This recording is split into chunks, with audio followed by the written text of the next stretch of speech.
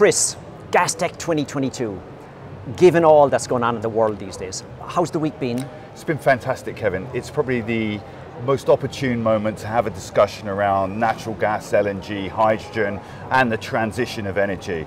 Perfectly timed, under difficult circumstances around the world in terms of energy supply, but the big questions are being answered here from a G2G and also from a big super major company to the smaller technology providers.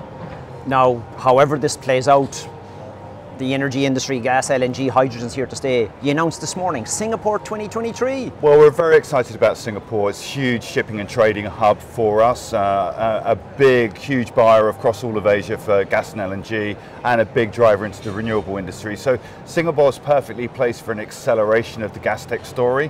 We'll see more content, we will see more ministers coming in, and we'll see more business done. But more importantly, we'll see the world accelerate quicker down that transition path, and that's what Gastech's all about, the global energy transition. September 2023, Singapore. Looking forward to it. See you there. Thanks, Kevin. Cheers.